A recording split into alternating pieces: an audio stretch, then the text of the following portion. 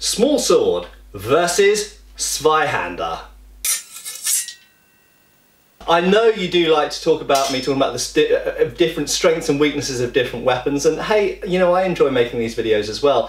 Let's go for some extremes. Small sword versus Zweihander. Well, what strengths and weaknesses do they have? Well, some people would, probably any sport fencers out there would go, well, the small sword, you know, which is quite similar to a foil or an épée, is much, much faster. Is it faster? Well, if we measure the tip speed from there to there, bloom, I think we can definitely say that yes, moving from point A to point B, the small sword can move faster than the Zweihander. I'm sure if you slow the video down, you can measure it here. So from point A to point B. Now, you do have to think about leverage there. Whilst I can change the angle from, we say 90 degrees to 0 degrees, much more quickly with the small sword than I could do with the two-handed sword. Because the two-handed sword is longer, the tip speed could potentially be faster. Now, this is a particularly heavy and sluggish two-hander. So also you have to bear in mind, well, which specific small sword are we using, and which specific two-handed sword are we using? I could definitely find a quicker and more nimble two-handed sword than this, but generally speaking, I would say that the small sword is quicker at moving around in terms of angle, but in terms of tip speed, it might not always be the case. And there is a very important other factor. With having a longer lever comes longer reach. Now, we have to therefore think, is the nimbleness and is the speed of the small sword actually that relevant? Because the small sword can't reach me when I've got this, especially if I elect to not use it like a big chopping tool and instead follow Degrassi's advice, Giacomo Degrassi, and instead use it like a spear. Because then suddenly I've got an incredibly long tool with really good leverage that I can now actually become quite nimble with the tip with and move wherever I want. And I can hit someone with this, assuming I keep it two-handed. I could extend the sword out one-handed. Yes, this is an 8-pound Zweihander. I'm not showing off, that is quite heavy. But I could reach someone from, how tall is this? Well, I'm 6'1", so that's about 5 foot, isn't it? Okay, so I could reach someone from 5 feet away, and that's without moving my feet. If I lunge, it can be even further, okay? So I've got an enormous reach with this.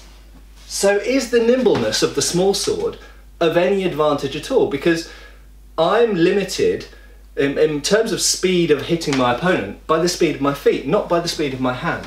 Okay, and I'm not saying speed of the weapon is not important. It is, but I've got to travel to my opponent in order to hit them. It's no use being able to move my sword around really quickly if my opponent's on the other side of the room and I can't reach them because they're pointing a spear at me. Okay, so reach is really, really important. But there is another factor. Think about actually how this fight would pan out. What does the small sworder need to do to fight the person using the two-handed sword? They need to get close. To get close, what you've got to do is you've got to usually bind or occupy the opponent's weapon. Now, that's where the speed of the small sword could come in, because if I'm really, really quick at moving my weapon around, I might be able to move my way in, weasel my way in, maybe threatening the opponent's hands on the way in, and then as they give me one big blow, catch it as I'm moving closer, and by catching and uncrossing, I might be able to catch them because my weapon's so quick.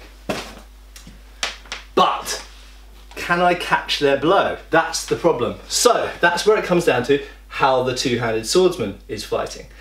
If they are fighting using it as a spear, then indeed, maybe I can parry, so long as I parry with the base of my blade, the fort, called the fort because it's the strong, so long as I parry their thrust with the fort of my sword, I may indeed be able to catch it for long enough to form a barrier and charge into point blank range with my point.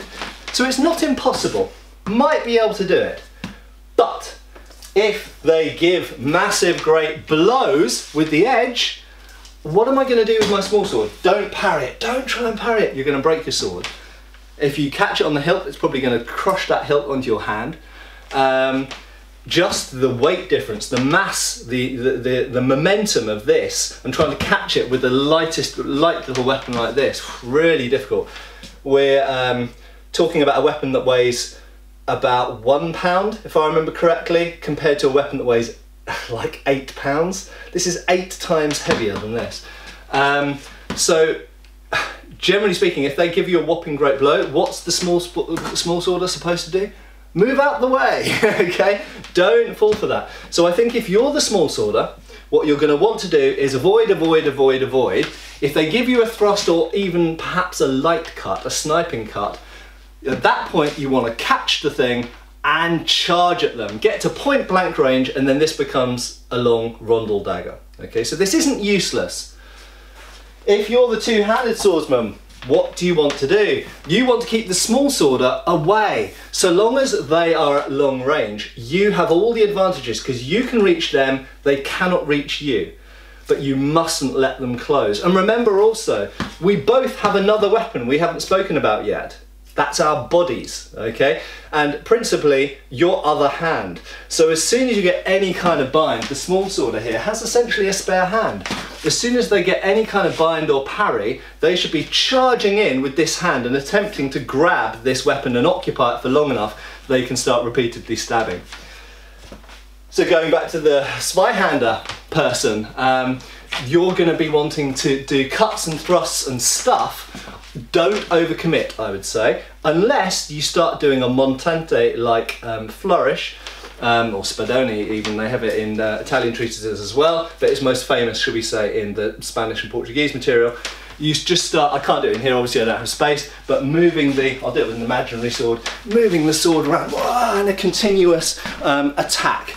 But at some point you're going to get tired, and if they just keep backing off, you're not going to be able to bring them to combat like that. So, to sum up, even with small sword versus Zweihander, there are things that both people can do. It is not a forlorn hope. I do think that the Zweihander has the advantage because it's such a massive weapon, and because the person with the two-handed sword can fight the small sworder at a distance where the small sworder can't reach to hit them back. So inherently the small sworder is going to be on the defensive from the outset, but they're going to be on the defensive looking for the opportunity to bring it to the offensive. Whereas really, in my mind, the person using the two-handed sword can dictate the fight. They can choose how to fight. They can use thrusts and cuts in numerous ways. They can try sniping attacks and feints from a distance where they can risk it because the smaller sworder can't quite reach them yet. So there are things that the person with the two-handed sword can simply do that the small sworder cannot do. But the one final thing I would say is, it's not really fair to compare these weapons, because of course a small sword can be worn, at least if the law would allow it, can be worn anywhere.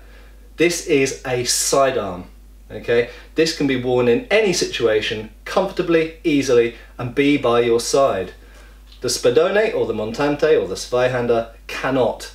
It can only be carried in your hand and is not practical to carry around, and it is a pain in the arse to transport anywhere. Okay, so this, to all intents and purposes, really is practically a polearm. So in that sense, sidearm, polearm, unfair comparison, but nevertheless it's a bit of fun, isn't it? And I do think that even if you find yourself with a small sword opposed against someone with a Spadone or two-handed sword, there are things you can do. Don't give up hope, and try and think tactically and try and think about your strengths and their weaknesses. Cheers, folks.